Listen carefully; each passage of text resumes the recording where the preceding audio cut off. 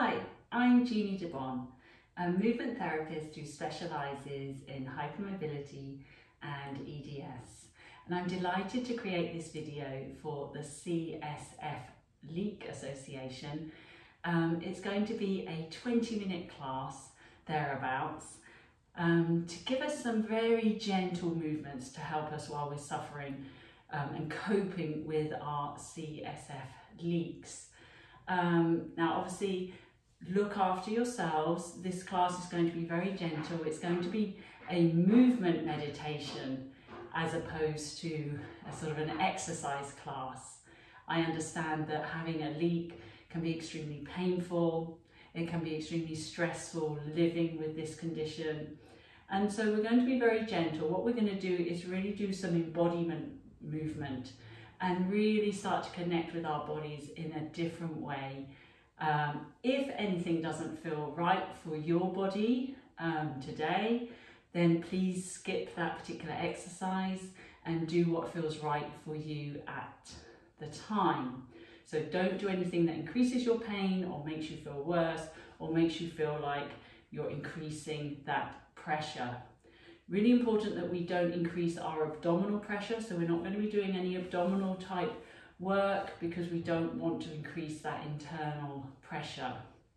So what we're going to be doing, we're going to do the whole class lying down, so you can do this in bed as well. Get yourself comfy, make sure you've got enough cushions or however you want to feel comfortable in your lying down position. If you need to prop yourself up a little bit, obviously do whatever feels right for you. Okay, so we're going to go ahead and lie down. If you need a blanket to keep yourself warm, grab that as well. And let's get ourselves really comfortable in bed or on the mat, wherever you're doing this today. Now, some people might like to put a sort of a bolster or some cushions under the back of their knees, so you can really let the legs relax as well at this stage. If it's comfortable, you can have your legs straight, you can have them bent. I'm going to keep mine bent. You can even let your knees roll in towards each other so they rest against each other if that's comfortable as well. Okay, so once you're settled in and your head feels supported, go ahead and close your eyes. So as we said, living with this condition can be very stressful, can be very tiring. So we're going to do some calming, gentle awareness work to help calm the nervous system down, help us feel a little bit more relaxed, a little bit more present. So with the eyes softly closed, just let the tongue rest on the roof of your mouth. Don't push it into the mouth, just let it rest. And see if you can soften your jaw. So I'm going to suggest some things today. It kind of invite your body to try different things and just see what sort of reaction you have. So if I invite you to soften your jaw, soften the base of your tongue,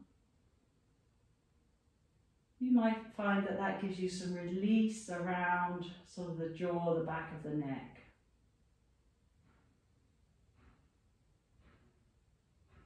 So start to notice the back of your body. Start to feel the contact that you're making with the ground or with your bed. So can you feel the back of your pelvis? Can you feel the back of your ribs? Can you feel the back of your head? And we don't ever want to push or force ourselves to feel these things. We just want to bring awareness to those areas. See if you can become more consciously aware of them. So when we pay attention to something, we become more aware of it. So just place your hands on your pelvis, so your hip bones. Just so you've got a bit of tactile feedback, and see if you can send all your attention into the pelvis. So can you become aware of the bony structure of the pelvis, the density of the pelvis, How does the back of your pelvis feel? Do you feel balanced through your pelvis? And of course, there are no right or wrong answers. Everyone here will be having a different experience to somebody else. But we can often hold a lot of tension around the pelvis, around the hip joints, around the glutes.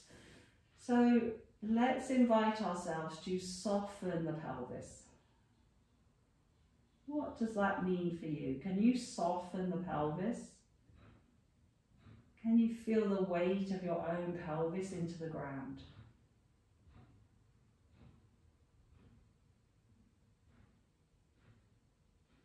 Just take a moment to continue to feel the depth and the softness within the pelvis.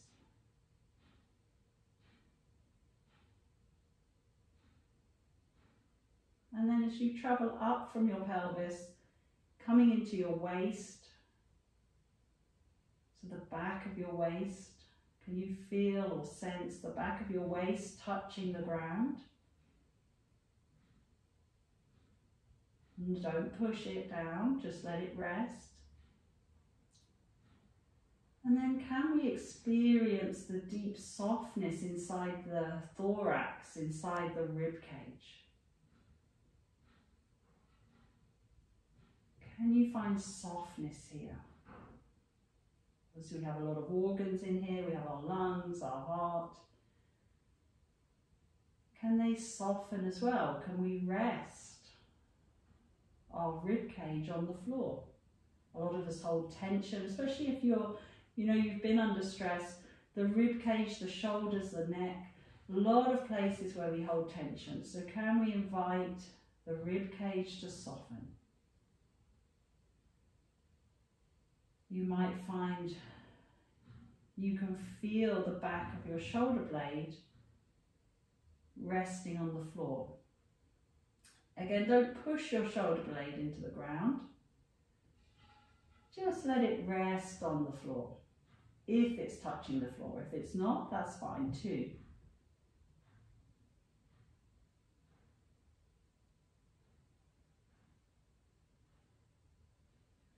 So our conscious mind is drawn into the back of the body, the back of the ribs, the back of the waist, the back of the pelvis.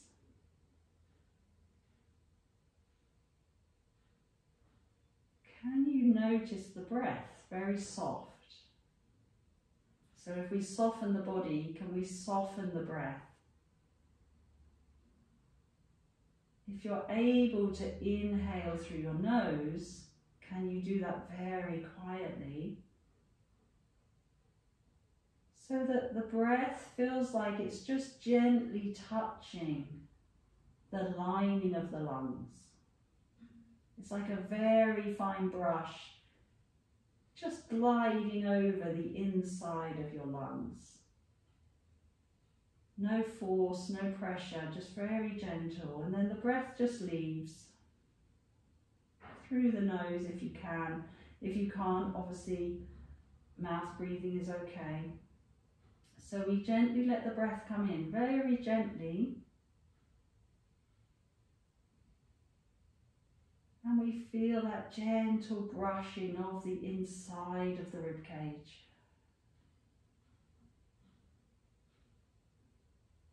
And then that lovely softening as the breath leaves.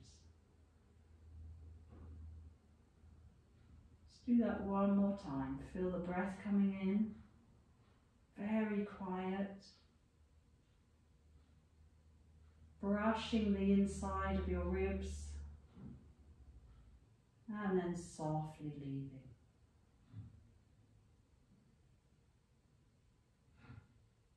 Now just let the breath fade away into the background. It will still be there, just let it fade away. Bring your attention back into your physical body, the weight of your body on the bed, on the mat. And we're just going to bring one hand, so keep your elbow on the ground. Just bring one arm so the forearm is vertical, the elbow stays on the ground. Palm is facing inwards. You can keep your eyes closed And I want you, without moving your shoulder, without moving your arm, to start to draw circles with your wrist. So clockwise, whatever you decided to do, clockwise or anti-clockwise, just go with what you feel. So can I circle? Now I'm looking at doing this really quietly, so let your fingers be quiet. Just slowly circle the wrist. Obviously, if you have hypermobility as well, you're going to just make sure you're not going too big here, so keep it nice and controlled. Is the pelvis still resting while you do this? And then start to make those wrist circles even smaller.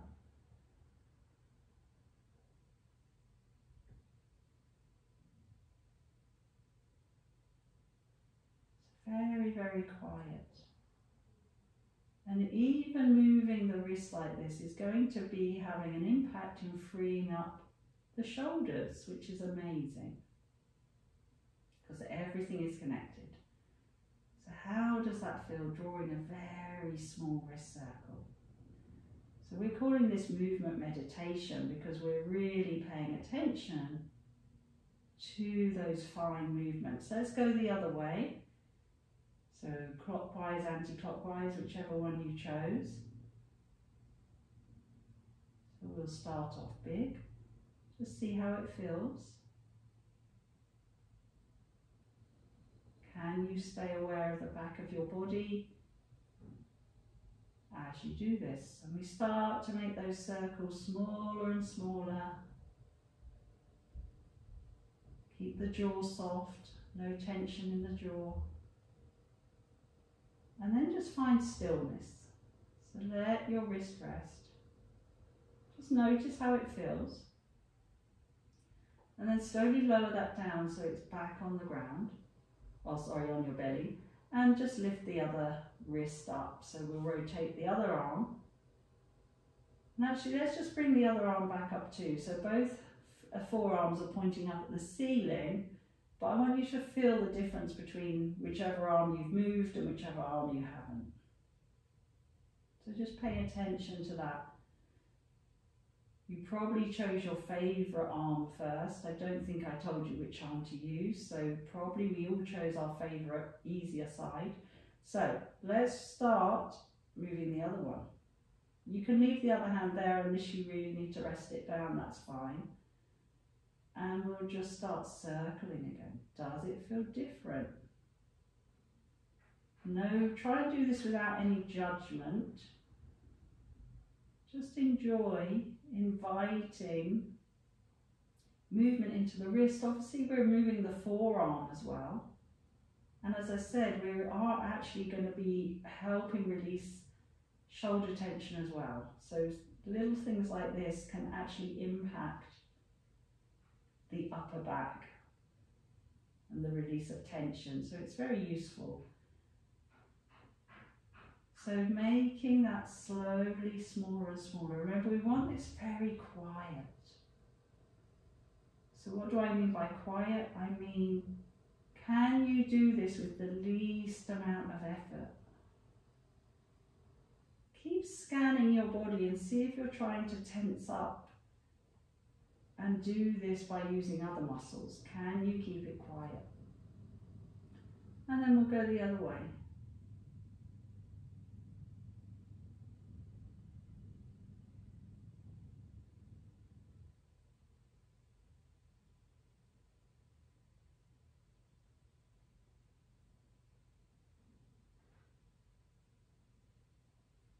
And make it smaller.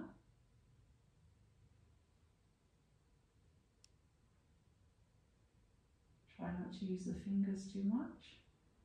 And then come to stillness. If it's comfortable, bring the other hand up too. So both forearms are now vertical. Belly is soft. Pelvis is heavy. Just notice how both arms feel. And then we're going to try and move both at the same time. So we're going to start circling both.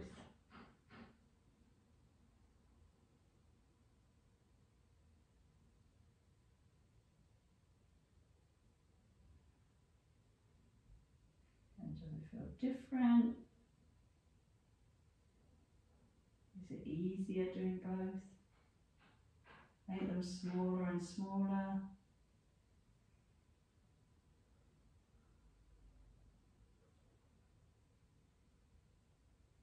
And then go the other way.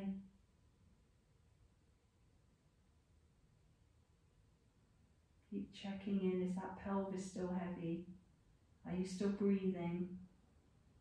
Are the ribs still heavy? Invite softness into your body, invite it. Let your spine rest. And then just come to stillness again. Notice how both arms feel. And then let the arms just rest down for a moment. Okay, now we're going to, if you've got your legs straight, that's fine, you can keep them straight. If you've had your legs bent, you're going to just slide one leg out along the floor. If you don't like having both legs straight. I'm just going to slide up a little bit so you can see my foot there. Okay, so hands can stay where they are. I'm going to just do the same with my ankles. So I'm going to start to circle. So this is really important. Okay, try not to move the toes. Try and just move your ankle in those anti-clockwise or clockwise direction. So if we've been sort of supine in bed, resting quite a long time, because obviously that's what we need to do when we have the leak, we need to still move the calf pump. Because in your calf you have a pump that pumps the blood up the legs to the heart.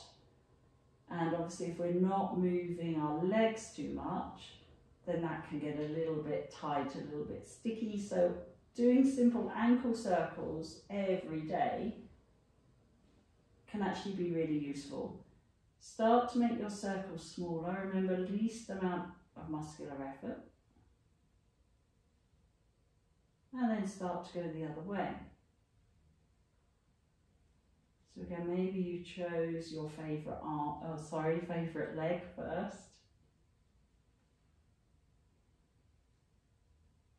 Can you make it smaller? Can you invite a smaller movement into the ankle?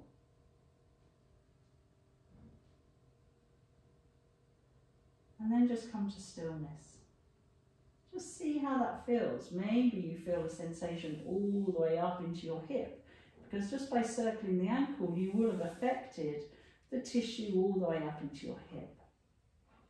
So if you're not having both legs straight, you're going to swap over, slide the other leg away. Okay, I'll just get my foot out of the way so you can see.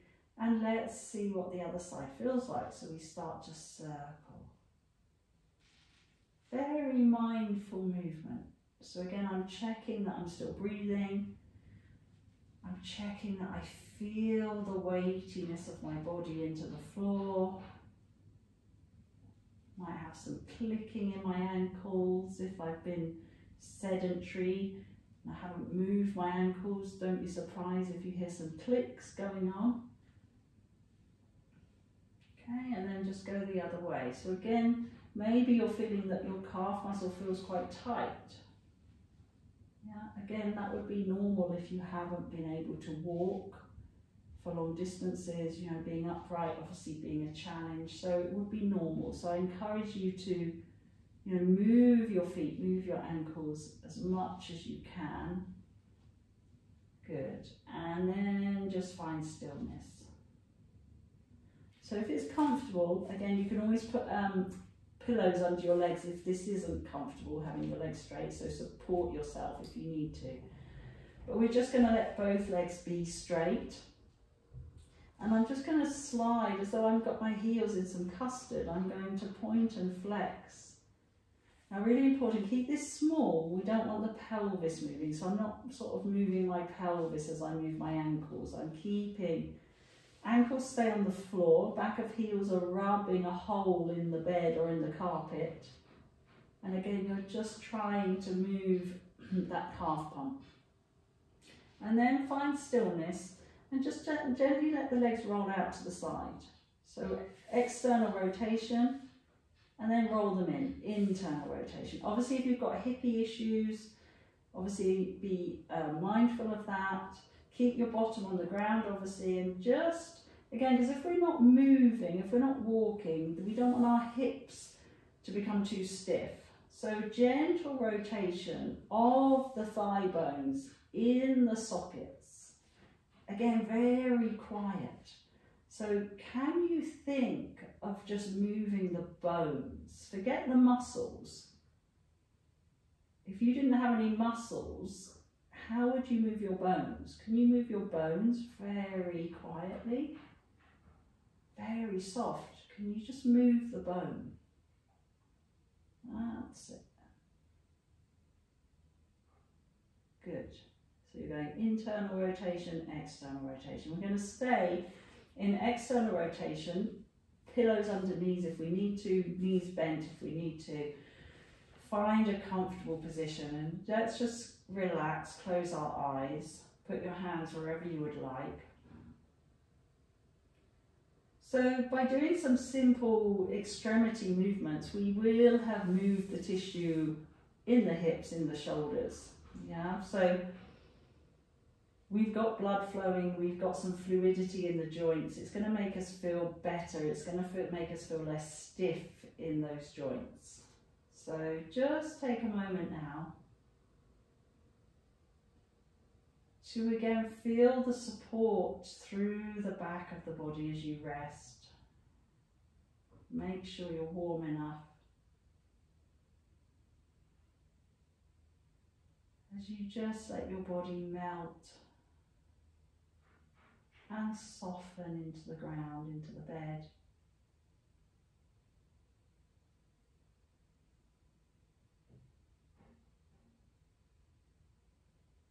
Let your attention be drawn to the back body.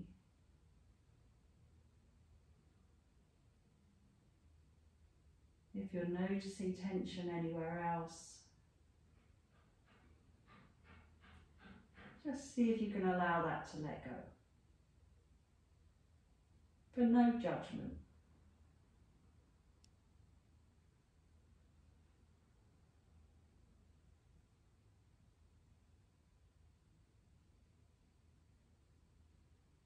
Come back to your quiet breath, gently brushing the insides of the ribs.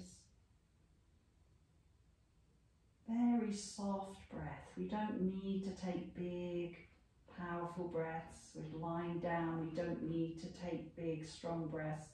Very gentle breath.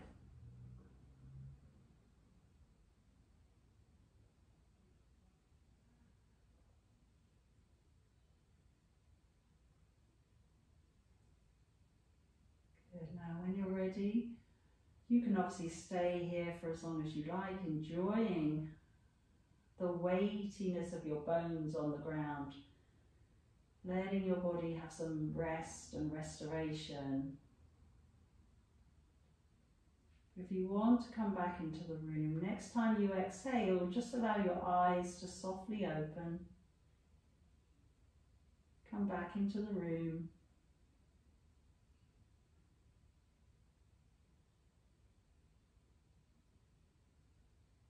Just notice how that feels. Soft eyes, even your eyes can be soft, so that you're not straining your eye muscles too much.